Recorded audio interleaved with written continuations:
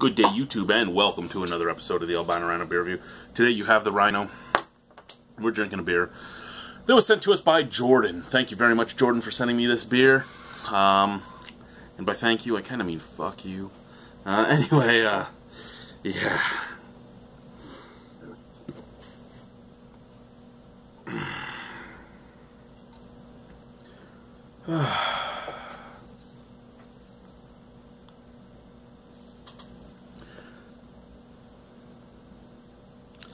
Today, we are drinking this.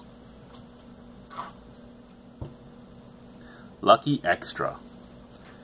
Lucky Extra was 6% alcohol. Now, Lucky Lager you can get here in Ontario. I've never heard of Lucky Extra until now. Lucky Lager, you're looking at 5% alcohol and basically a corn chip. Or is it 4.9? Is it 4.9 or 5? I don't remember now. I was just trying to look over here to see if it says which big guy it is, because they're owned by one of the big ones. I just can't remember off the top of my head which. Labatt. See, and Labatt was who I thought it was. I just didn't want to say Labatt if it was actually Molson Coors, because then I'd get all this, you're a fucking idiot. You know what, I really don't do much research going into a beer, and it's sometimes I do when I'm curious, but usually I don't, because I'll find out things about the beer I don't want to know. Now, this beer is a budget beer from BC. It's 6% alcohol. I think it calls for this. I think it calls for this. Now, this is the Snake Bite. The Snake Bite opener. So it is a bottle opener and a can opener, and it punctures two snake teeth holes in the can. Basically, it's used for tailgating, and I've seen people use it for shotgunning and stuff too. And I thought, you know what? This is just the type of beer that calls for the Snake Bite.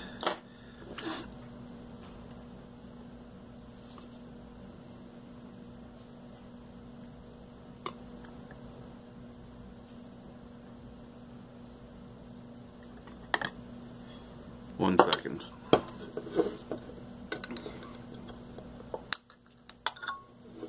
I forgot I have to make two sets of holes to, there we go, get myself some air to come in. Pours so much better when there's a differential. There we go. Now I'll show you the Snake Bite in a second, because this head probably, oh, this head might actually last. Crystal clear, gold, big white head. Oh, and there's my Snake Bites. I actually think it's a cool little opener. I really do.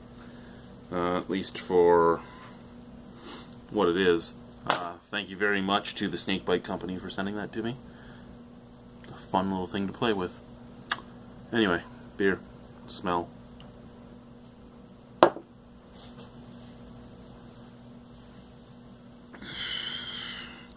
I actually just posted a review today because he decided to send me a bunch of his crappy Alberta beers, which is great, because I've been joking about people sending me crappy beers, because I've been having all good beers lately, that I needed to be reminded of why I like good beers. And this, he sent me this, and he sent me Tundra Ice, and I reviewed Tundra Ice, and I'm like, you know what? This isn't bad. I'll give it a 5 out of 10. I can drink it. There's nothing wrong with it. And he's like, it's one of the worst beers I've ever had. I responded with, remember, I've done over 3,300 plus reviews now. It takes a lot to turn me off. That smell turned me off. It turned me off big time. Now, you can't get a good whiff of the can when you use the Snake Bite, which might be a good thing. Yeah, it's a good thing.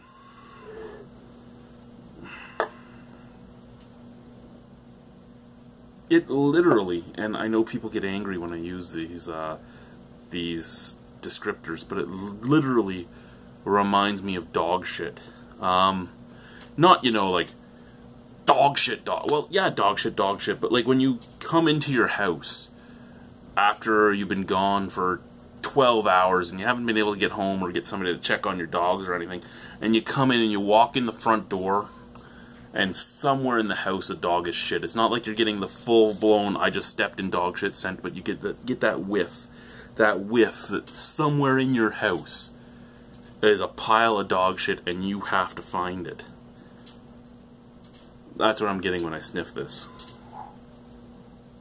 That just slight shit smell.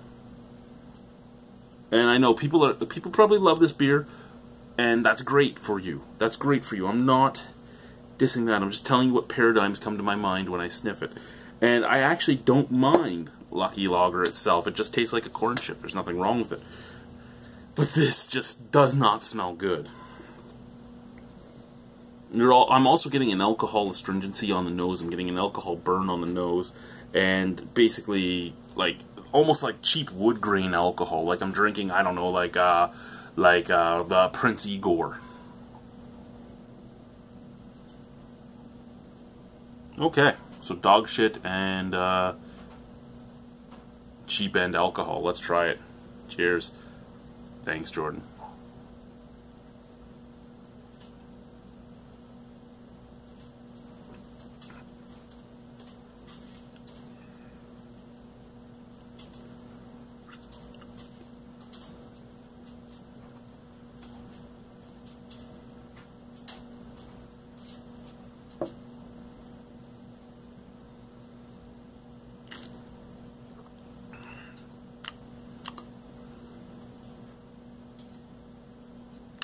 It tastes like I'm drinking lake water.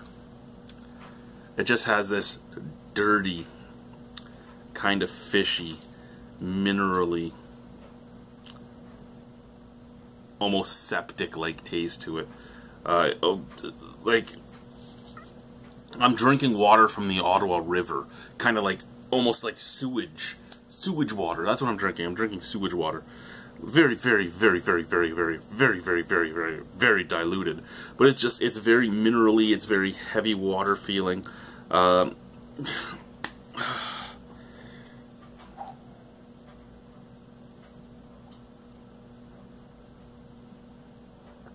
trying to think of descriptors that won't get me trolled. But I'm going to get trolled anyway. So I might as well just go with it. I would rather drink an ice beer than this. An ice beer at least comes off as just a sugar-fortified beer. This just seems dirty and not made properly.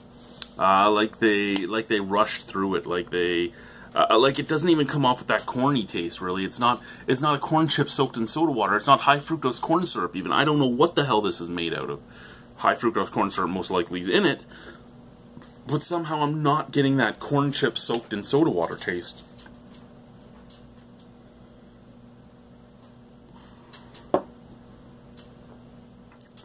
I will admit, for the people that are watching the video further in, that the more I drink it, the less offensive I find it, which usually happens on the third or fourth can. But with this, you know, with every sip, it's getting a little less offensive. My body isn't wanting to reject it quite so much. But is it something I really like? No. It does. It kind of tastes like, it just kind of tastes like, what the hell's the word? Contaminated. It kind of tastes like contaminated water. That's what it reminds me of, is like contaminated lake water, and I'm gonna go fucking shit out of the eye of a needle later tonight. Like, that's the type of things this is reminding me of. But with each sip, it fades more from being offensive to just tasting like contaminated water. And we get to a point where we just have a beer. Not a very good beer, not a high-end beer, just a beer. If you just want to get drunk, this could work. But here in Ontario, there's a lot more choices that I think personally taste a lot better that I would go to before this. Red Cap, Red Baron, Keystone even. I'd rather drink a Keystone than this. Lucky Lager itself. Wildcat, Brador, Export when it's on sale. Old Vienna when it's on sale. most of the PC brand beers. Maybe Lakeport Red, Laker Red. Like, there's just so many beers I would rather drink than this one that I don't even want to continue it, to be honest with you. I'm probably going to take one last sip on at the final score, and if I chug it, I chug it, and if I don't, the rest is just going to get drain poured. And I don't like drain pour beer, but I'm at the point where my liver deserves better than stuff I don't enjoy. So out of 10 on this, one last sip to see.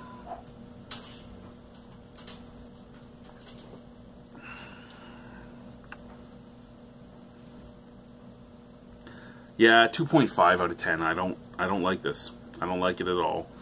Yeah, on the first sip, after the smell in the first sip, it would have been a 1.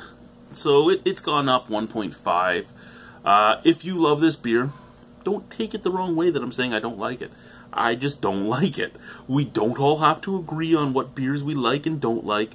We all have different paradigms in our mind that send us off onto different things.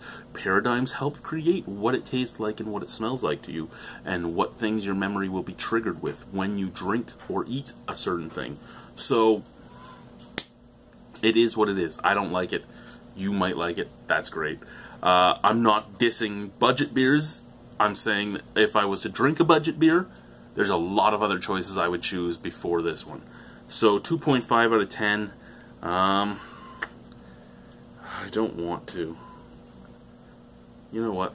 Whatever, bye.